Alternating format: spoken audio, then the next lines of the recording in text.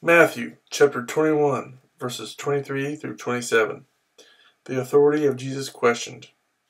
Jesus entered the temple courts, and, while he was teaching, the chief priests and the elders of the people came to him. "By what authority are you doing these things?" they asked.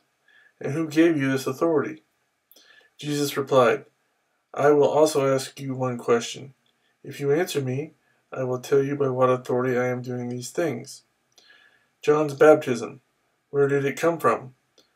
Was it from heaven or from men?"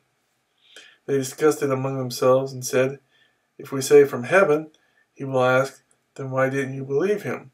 But if we say from men, we are afraid of the people, for they all hold that John was a prophet." So they answered Jesus, "We don't know." Then he said, "Neither will I tell you by what authority I am doing these things.